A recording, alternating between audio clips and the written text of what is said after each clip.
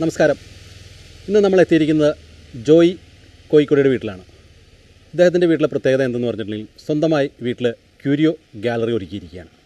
പഴയകാല വീട്ടുപകരണങ്ങൾ, കാർഷിക ഉപകരണങ്ങൾ, പഴയകാലത്തെ കോയിനുകൾ എല്ലാം അണിനിരത്തി ക്യൂരിയോ ഗാലറി ഒരുക്കിയിരിക്കുകയാണ്. പുതിയ തലമുറ കുട്ടികൾക്കും പുതിയ തലമുറ ആൾക്കാർക്കും പഴയകാലത്തെ ജീവിതശൈലിയെക്കുറിച്ച് മനസ്സിലാക്കുന്നതിനും ഒക്കെ വേണ്ടിയിട്ടാണ് ഈ ക്യൂരിയോ ഗാലറി ഒരുക്കിയിരിക്കുകയാണ്. ഇതിൻ്റെ വിശേഷങ്ങൾ നമുക്ക് അദ്ദേഹത്തിനോട് തന്നെ ചോദിച്ച് മനസ്സിലാക്കാം. നമസ്കാരം. നമസ്കാരം. ഇങ്ങനെ ഒരു ക്യൂരിയോ ഗാലറി വീട്ടിൽ ഒരുക്കാനുള്ള സാഹചര്യം എന്തായിരുന്നു? ചെറുപ്പം മുതലേ എനിക്കിങ്ങനെ ഈ തീപ്പെട്ടിപ്പടം, അതുപോലെ സ്റ്റാമ്പ് ഇതെല്ലാം കളക്ട് ചെയ്ത് വയ്ക്കുന്ന ഒരു സ്വഭാവം ഉണ്ടായിരുന്നു പഠിച്ചുകൊണ്ടിരുന്ന കാലഘട്ടത്തിൽ. അതിനുശേഷം പിന്നെ വീട്ടിൽ എൻ്റെ വീട് ഒരു കർഷക കുടുംബമായിരുന്നു. അതിനുശേഷമാണ് എൻ്റെ ചാച്ചൻ അടിമാലിൽ ബിസിനസ് ഒക്കെ തുടങ്ങിയത്. അപ്പോൾ ബിസിനസ് കാലഘട്ടത്തിലുണ്ടായിരുന്ന കുറേ സാധനങ്ങളും അതുപോലെ നമ്മുടെ വീട്ടിലുണ്ടായിരുന്ന കുറേ കാർഷിക ഉപകരണങ്ങളും വീട്ടുപകരണങ്ങളും കൂട്ടി ഞാൻ ഇങ്ങനെ സൂക്ഷിച്ചിരുന്നു. അതിൻ്റെ കൂട്ടത്തിൽ കുറേ നാണയങ്ങളും അതുപോലെ കറൻസികളും, അത് ഇന്ത്യൻ കറൻസികളും അതുപോലെ ഫോറിൻ കറൻസികളും കോയിനും എല്ലാം നമ്മൾ സൂക്ഷിച്ചിരുന്നു. അപ്പോൾ എനിക്ക് തോന്നി ഭാവി തലമുറയ്ക്ക് ഇതൊന്നും കാണാനായിട്ട് കഴിയത്തില്ല. എൻ്റെ വീടിൻ്റെ ടെറസിൽ ഒരു മുറിയിൽ ഒരു ചെറിയ ഗാലറി ഉണ്ടാക്കി എൻ്റെ വീട്ടിൽ തന്നെ ഞാൻ സെറ്റ് ചെയ്തു. അപ്പോൾ അത്യാവശ്യം ആരെങ്കിലും വിളിക്കുവാണെങ്കിൽ ഞാൻ അതൊന്ന് പരിചയപ്പെടുത്തി കൊടുക്കാനൊക്കെ ആയിട്ട് ഈ കഴിഞ്ഞ 12/9/2023 YMCAയുടെ കേരള റീജിയണൽ ചെയർമാൻ ജോസ് നെറ്റിക്കാടൻ അതിൻ്റെ ഉദ്ഘാടനം നിർവഹിക്കുകയും ചെയ്തു. തദാവസരത്തിൽ Adimali YMCAയുടെ president advocate Babu George, sub regional chairman Jacob പുല്ലൻ, ബിജു ലോട്ടസ്, ബോബൻ ജോൺ, രാജേഷ് ജോസ് എന്നിവരുടെ സാന്നിധ്യവും ഉണ്ടായിരുന്നു. ജോയിച്ചേട്ടൻ ഏതൊക്കെ മേഖലകളാണ് പ്രവർത്തിച്ചിരുന്നത്? പിന്നെ ചേട്ടന് എന്തെങ്കിലും അംഗീകാരങ്ങളൊക്കെ ലഭിച്ചിട്ടുണ്ടോ ചേട്ടൻ്റെ പ്രവർത്തനങ്ങളിൽ? ഒന്ന് അറിഞ്ഞാൽ കൊള്ളാമെന്നുണ്ട്. എൻ്റെ ഫാദർ ബിസിനസ്സുകാരനായിരുന്നു. അതിനുശേഷം ആ ബിസിനസ് ഞാൻ ഏറ്റെടുത്ത് നടത്തിപ്പോരുകയായിരുന്നു. അടിമാലിയിലെ സാമൂഹിക സാംസ്കാരിക സേവന മേഖലകളിലെല്ലാം ഞാൻ പങ്കെടുത്തിട്ടുണ്ട്. പ്രത്യേകിച്ച് JCS, lions club, YMCA, merchant association, gold and silver merchant association, പ്രവാസി Malayali welfare association, national human rights foundation, all Kerala ന്യൂമിസ്മെറ്റിക് society, JK foundation chairman, കേരളത്തിലെ ആദ്യത്തെ ട്രൈബൽ പഞ്ചായത്തായ എടമലക്കുടി സന്ദർശിക്കുകയും അവരുടെ ഉന്നമനത്തിന് വേണ്ടി കുറേ പ്രോജക്റ്റുകളൊക്കെ തയ്യാറാക്കുകയൊക്കെ ചെയ്തിട്ടുണ്ട്. അതിൻ്റെ ഒരു ബുക്ക്, എടമലക്കുടി മുതൽ മലേഷ്യ വരെ എന്നുള്ള ഒരു ബുക്ക് ഞാൻ 2012 എറണാകുളത്ത് വെച്ച് പ്രകാശനം ചെയ്തു. പല സോഷ്യൽ സർവീസ് ചെയ്തുകൊണ്ട് 2012 മലേഷ്യയിൽ വെച്ച് എനിക്ക് ഈ സാമൂഹിക പ്രവർത്തനത്തിന് ഡോക്ടറേറ്റ് കിട്ടിയിട്ടുണ്ട്. ഇത്രയുമാണ് എൻ്റെ പ്രവർത്തന മേഖല. ചേട്ടൻ ഈ ക്യൂരിയോ ഗാലറി ഒരുക്കിയപ്പോൾ ഫാമിലിയിൽ നിന്ന് കിട്ടിയ സപ്പോർട്ടും പിന്നെ ചേട്ടൻ്റെ ഫാമിലിയെക്കുറിച്ചൊന്ന് വിവരിക്കാമോ നമ്മുടെ പ്രേക്ഷകർക്ക് വേണ്ടിയിട്ട്? എൻ്റെ വൈഫ് ലിസ ജോയി അടിമാലി വിവേകാനന്ദ സ്കൂളിലെ പ്രിൻസിപ്പാളാണ്. എനിക്ക് 3 കുട്ടികളാണ്, 2 ആണും 1 പെണ്ണും. മൂത്തയാൾ ജോസ് ജോയി, അദ്ദേഹം വിവാഹിതനും 2 കുട്ടികളുമുണ്ട്. അവർ ഫാമിലിയായിട്ട് സൗദി അറേബ്യയിലാണ് സെറ്റിലായിരിക്കുന്നത്.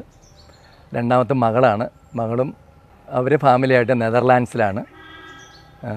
ഇവർ 2 പേരും എൻജിനീയേഴ്സാണ്.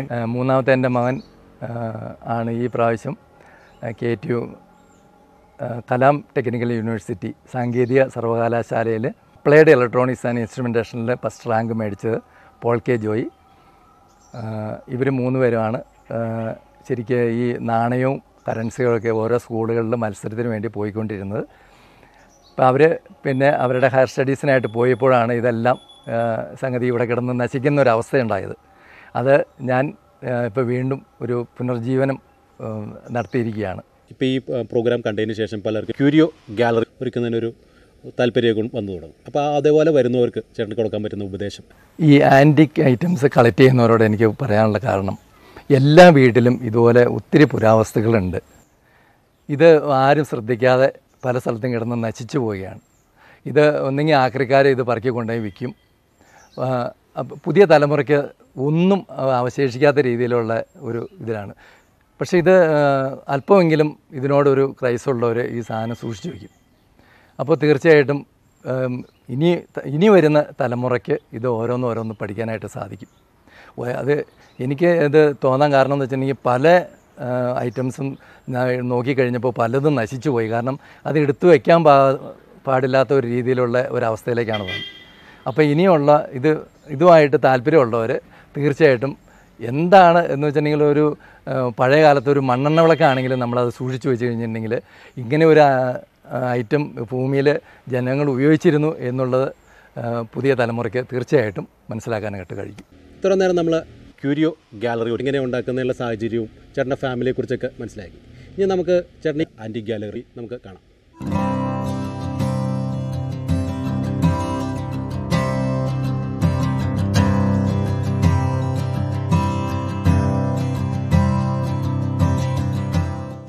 രണ്ടായിരത്തിന് ശേഷമുള്ള പുതിയ തലമുറയിലെ കുട്ടികൾക്ക് നമ്മുടെ ഈ കാർഷിക ഉപകരണങ്ങളെ പറ്റി അറിവുണ്ടെന്ന് തോന്നുന്നില്ല. ഇത് നമ്മൾ പണ്ട് കാലത്ത് നമ്മൾ വയലുകളിലൊക്കെ ഉപയോഗിച്ചുകൊണ്ടിരുന്ന നേഞ്ഞലെന്നാണ് ഞങ്ങൾ ഇത് പറഞ്ഞുകൊണ്ടിരുന്നത്. ഈ നുകത്തേൽ കാളയോ അല്ലെങ്കിൽ പോത്തിനെയോ ഇതിൻ്റെ അകത്ത് പൂട്ടിക്കെട്ടുക എന്ന് പറയും. പൂട്ടിക്കെട്ടി ഇതാണ് നില ഒഴുകുന്ന സാധനമാണിത്.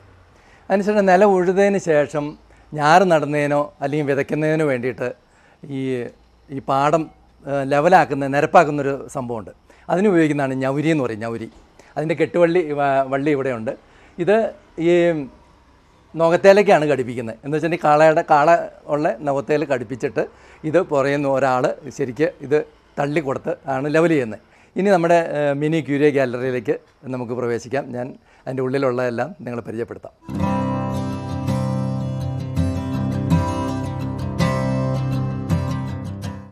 അളവിന് വേണ്ടിയിട്ട് ഉപയോഗിച്ചിരുന്നതാണ്. ഇത് വെള്ളിക്കോൽ എന്നാണ് ഇത് അറിയപ്പെടുന്നത്. കാരണം ഇത് കൃത്യമായിട്ട് ഇതിൻ്റെ അകത്ത് ഓരോന്നും ഇങ്ങനെ അടയാളപ്പെടുത്തിയിട്ടുണ്ട്. അത് ഇങ്ങനെ സഞ്ചി പോലെ ഒരു ഇതുണ്ട്. അതിൽ സാധനങ്ങൾ വെച്ചിട്ട് ഇത് ഓരോ തൂക്കങ്ങൾ ഇതിൻ്റെ അകത്ത് ഇങ്ങനെ അടയാളപ്പെടുത്തിയിട്ടുണ്ട്.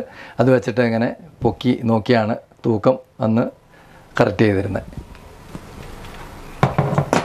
അതിനുശേഷമാണ് നമ്മുടെ ഈ ത്രാസുകളൊക്കെ വരുന്നത്. കോൾത്രാക്സ് വന്നു. അതിനുശേഷം നമ്മുടെ പെട്ടിത്രാസ് വരുന്നു. സ്വർണ്ണം വെള്ളിയും തൂക്കിയിരുന്ന ത്രാസാണ് ഇതെല്ലാം. അപ്പനായിട്ട് ഉപയോഗിച്ചിരുന്നു. അതിനുശേഷം പിന്നെ ഞാൻ ഉപയോഗിച്ചിരുന്ന ത്രാസുകളാണ്. ഇതൊന്നും ഇപ്പോൾ കാണാനില്ല. ഇപ്പോൾ ഇലക്ട്രോണിക് ത്രാസാണ് എല്ലാ കടകളിലും. ഇത് രണ്ടും പണപ്പെട്ടിയാണ്. ഇതിൻ്റെ അകത്ത് മുറുക്കാനും വയ്ക്കും, ഇതിൻ്റെ അകത്ത് ക്യാഷും വയ്ക്കും. ഇത് ഒരു രൂപയാണിത്. 1906 എഡ്വേർഡാണ്. എഡ്വേർഡ് രാജാവിൻ്റെയാണ്. തലയോട് കൂടി മുദ്രണം ചെയ്തിരിക്കുന്ന വെള്ളി കോയിനാണ്. ഇത് ഇന്ത്യയിൽ ഉപയോഗിച്ചിരുന്ന 1 രൂപയാണ്. തിരുവിതാംകൂറിൻ്റെ ബാലരാമവർമ്മയുടെ ഹെഡാണിത്. ഇത് ഒരു ചക്രമാണിത്. തിരുവിതാംകൂറിൻ്റെ ശംഖുചക്രം എന്ന് പറഞ്ഞ കണ്ടോ, ഒരു ചക്രമാണിത്. ഇത് ഈസ്റ്റ് ഇന്ത്യ കമ്പനിയുടെ എംബ്ലമാണിത്. 1815 നാണയമാണ്. ഇതൊരു ക്വാർട്ടർ നാണയമാണ്. അതിൻ്റെ ഈസ്റ്റ് ഇന്ത്യ കമ്പനിയുടെ എംബ്ലമാണത്. ഇതാണ് ഒലക്ക. ഇപ്പോൾ നമ്മൾ പിള്ളേരോടൊക്കെ തമാശയാണ് പറയും ഒലക്കയുടെ മൂടെന്നൊക്കെ പറയും. പക്ഷേ അതെന്താണെന്ന് ഈ പിള്ളേർക്ക് അറിയില്ല. ഇതാണ് ഈ ഒലക്കയുടെ മൂടെന്ന് പറയുന്നത്. ഇതാണ് ഇത് നമുക്ക് പഴയ കാലങ്ങളിൽ നമുക്ക് ഇതുപോലെ ആധുനിക രീതിയിലുള്ള നെല്ല് കുത്തി അരിയാക്കാനോ അല്ലെങ്കിൽ അരി പൊടിച്ച് എടുക്കാനോ ഒന്നും സൗകര്യമില്ലാത്ത സമയത്ത് നമ്മൾ ഉപയോഗിച്ചിരുന്ന ഒരളും ഒലക്കയും അതാണിത്. ഞങ്ങൾ പാരമ്പര്യമായിട്ട് കൃഷിക്കാരായിരുന്നു പറഞ്ഞല്ലോ. ഞങ്ങളുടെ വീട്ടിൽ ഉപയോഗിച്ചിരുന്ന പറയാണ്. ഈ നെല്ലെല്ലാം അളന്ന് മറിച്ചിരുന്ന ഇത് പറ കൊണ്ടാണ്. അതാണ് ഈ പറ. ഇത് തിരുവിതാംകൂർ നാണയങ്ങളാണ്. ഇതിൻ്റെ ശരിക്കും 1 കാശ്, 4 കാശ്, 8 കാശ്, ചക്രം, 1/2 രൂപ, ചിത്രം എന്നാണ് നേരത്തെ പറഞ്ഞുകൊണ്ടിരുന്നത്. പിന്നെ പണം എന്ന് പറഞ്ഞിട്ടുണ്ടെങ്കിൽ വെള്ളിയാണ്. വെള്ളിപ്പണം എന്ന് നമ്മൾ പഴയകാലത്ത് കേട്ടിട്ടുണ്ടാവും. കാരണം ബ്രിട്ടീഷുകാർ ഭരിക്കുമ്പോൾ തന്നെ നമുക്ക് സ്വന്തമായിട്ട് കേരളത്തിൽ തിരുവിതാംകൂറിൽ നാണയം ഉണ്ടായിരുന്നു. ആ നാണയങ്ങളാണ് ഈ കാണിച്ചിരിക്കുന്നത്. അതുപോലെ അപൂർവ നാണയങ്ങൾ എന്ന് പറയുമ്പോൾ ഇത് ചോള സാമ്രാജ്യത്തിൻ്റെ നാണയങ്ങളാണ്. പഞ്ചുമാർഗ നാണയങ്ങളാണ് ഈ കാണുന്നത്. ഏറ്റവും ചെറിയൊരു നാണയമാണ് ഇത്. ചോള സാമ്രാജ്യത്തിലെ ഏറ്റവും ചെറിയ നാണയം. അതുപോലെ തന്നെ ബ്രിട്ടീഷ് ഇന്ത്യൻ നാണയങ്ങളാണ് എന്ന് പറയുമ്പോൾ ഇത് ഫസ്റ്റ് ഫ്രീ ഇന്ത്യൻ കോയിനാണ്. ഇത് 1950 1 രൂപ നമ്മൾ ഇറക്കിയതാണ്. അത് ഫ്രീ ഇന്ത്യ എന്ന് സ്വാതന്ത്ര്യം കിട്ടിയതിന് ശേഷം ആദ്യമായിട്ട് ഇറങ്ങിയൊരു നാണയമാണിത്. പിന്നെ നമുക്ക് കാളപ്പണമെന്ന് പണ്ട് പറഞ്ഞിട്ടുണ്ട്. 1950 കാളപ്പണമെന്നും പറഞ്ഞ് നമ്മൾ അണയായിട്ട് ഉപയോഗിച്ചുകൊണ്ടിരുന്ന ഒരു സംഭവമാണിത്. അണയായിട്ട് എന്ന് വെച്ചിട്ടുണ്ടെങ്കിൽ 2 അണ, 1 അണ, അരയണ അങ്ങനെ. അതുപോലെ കുതിരക്കാൽ എന്ന് പറഞ്ഞൊരു സംഭവമുണ്ട്. ഇത് ഒരു 1950 കുതിരക്കാൽ എന്ന് പറഞ്ഞ ഒരു സംഭവമാണിത്. അതിനുശേഷം പിന്നെ നമ്മുടെ സ്വാതന്ത്ര്യത്തിന് ശേഷം നമ്മുടെ ഇന്ത്യയിൽ ഇറക്കിയിരിക്കുന്ന ചെറിയ നാണയങ്ങളാണ്. ഇതൊന്നും ഇപ്പം നിലവിലിപ്പോൾ ഓട്ടത്തിലില്ലാത്ത നാണയങ്ങളാണ്. ചെറിയ നാണയങ്ങളൊക്കെ ഉണ്ട്. ഇത് നമുക്കറിയാം, ഇത് 2006 ഫിഫ വേൾഡ് കപ്പിൻ്റെ സമയത്ത് ജർമ്മനിയിൽ ഇറക്കിയ വെള്ളി നാണയമാണിത്. അതുപോലെ അൽഫോൻസാമ്മയുടെ ആദ്യത്തെ ഇഷ്യൂയിൽ തന്നെ നമുക്ക് കിട്ടിയിരുന്നത്. അതുപോലെ ശ്രീനാരായണ ഗുരുദേവൻ്റെ നാണയം. പിന്നെ ജോർജ് ജോർജ് ആറാമൻ്റെ കാലത്തുണ്ടായിരുന്ന നാണയങ്ങൾ എൻ്റെ അകത്തുണ്ട്. ₹1, ₹1, ₹2 അങ്ങനെയുള്ള 2, 1, അര അണയായിരുന്നു. ആ അണയൊക്കെ ഇതിൻ്റെ കൂട്ടത്തിൽ കൊടുത്തിട്ടുണ്ട്. അതുപോലെ ലാസ്റ്റ് ബ്രിട്ടീഷ് ഇന്ത്യൻ കോയിനാണ് 1947 സെറ്റാണ്. ₹1, ₹1, ₹1 വരുന്നത്. ഇത് ₹1, ₹1, ലാസ്റ്റ് അവരുടെ നമ്മുടെ സ്വാതന്ത്ര്യം കിട്ടുമ്പോൾ ഉണ്ടായിരുന്ന ബ്രിട്ടീഷ് ഇന്ത്യയുടെ ലാസ്റ്റ് നാണയങ്ങളാണിത്. ഇത് ജോർജ് അഞ്ചാമൻ്റെ കാലഘട്ടത്തിലുണ്ടാകുന്നതാണ്. ജോർജ് അഞ്ചാമൻ്റെ കാലഘട്ടത്തിൽ 1916 കാലഘട്ടത്തിലുണ്ടായിരുന്ന ₹1. ഇത് ജോർജ് ആറാമൻ കിങ് എംപറർ. ഇതും ₹1. 1947 നമുക്ക് സ്വാതന്ത്ര്യം കിട്ടുന്ന സമയത്ത് ഇറക്കിയ നാണയമാണിത്. 1947 നമ്മുടെ ലാസ്റ്റ് എംപററാണ് ഇദ്ദേഹം. ജോർജ് ആറാമൻ്റെ കാലഘട്ടത്തിലാണ് നമുക്ക് സ്വാതന്ത്ര്യം കിട്ടുന്നത്. പഴയ കാലത്ത് മട്ടാഞ്ചേരിയിലേക്കെല്ലാം നമ്മുടെ പുൽത്തൈലം കൊണ്ടുപോയിക്കൊണ്ടിരുന്ന ഒരു കുറ്റിയാണിത്. ഇത് ശരിക്ക് ചില്ലാണ്. ആ ചില്ലിൻ്റെ എൻ്റെ പ്രൊട്ടക്ഷന് വേണ്ടിയിട്ട് ഇത് കയറ് കെട്ടി ബലപ്പെടുത്തിയിരിക്കുന്നതാണ്. ഇപ്പോൾ ഈ ആൻറ്റിക് ഗാലറിയൊക്കെ ഒരുക്കാൻ കഴിവില്ലാത്ത ചിലപ്പോൾ 2 or 3 ആൻറ്റിക് ഐറ്റങ്ങളായിരിക്കും അവർക്ക് വീട്ടിലുണ്ടാവുക. ചിലപ്പോൾ അത് അവർക്കുള്ള വീട്ടുകാർക്ക് ചിലപ്പോൾ ഇൻട്രസ്റ്റ് ഉണ്ടാവില്ല, അവർക്കത് വീട്ടിൽ വയ്ക്കാനുള്ള സ്പേസ് ഉണ്ടാവില്ല. അപ്പോൾ ചേട്ടൻ്റെ ഈ ഗാലറി അവർക്ക് ഉപയോഗപ്പെടുത്താനുള്ള എന്തെങ്കിലും സാധ്യതകൾ ചേട്ടൻ ഒരുക്കിയിട്ടുണ്ടോ? നമ്മുടെ പല വീടുകളിലും ഇതുപോലെ ആൻറ്റിക് ഐറ്റം ഉണ്ടാവും. പക്ഷെ നമ്മളത് സൂക്ഷിക്കുന്നില്ല. സൂക്ഷിക്കുന്നത് വെച്ചിട്ടുണ്ടെങ്കിൽ നമ്മളത് എവിടെയെങ്കിലും ഒരു മൂലക്കെട്ടിരിക്കും. അതെങ്കിലും ആക്രി പറക്കുന്ന ആളുകൾ വരും, അവർക്ക് കൊടുക്കും. നിങ്ങൾക്ക് അത് സൂക്ഷിക്കാനായിട്ടുള്ള ബുദ്ധിമുട്ടുണ്ടെങ്കിൽ ഞാൻ എന്തായാലും ഒരു മിനി ക്യൂരിയോ ഗാലറി ഞാനിവിടെ സെറ്റ് ചെയ്തിട്ടുണ്ട്. അത് എന്നെ ഏൽപ്പിച്ചു കഴിഞ്ഞാൽ തീർച്ചയായിട്ടും നിങ്ങളുടെ പേരിൽ തന്നെ ഞാനിവിടെ വച്ചേക്കാം. ഇനി വരുന്ന പുതിയ തലമുറയ്ക്ക് നമുക്ക് ഒരു മാർഗദർശിയാവാം എന്നുള്ളതാണിത്.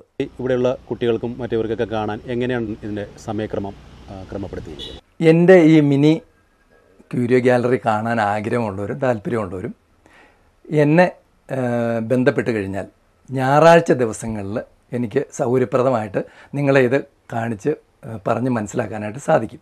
എൻ്റെ നമ്പർ ഇതാണ് 9447475036 9447475036.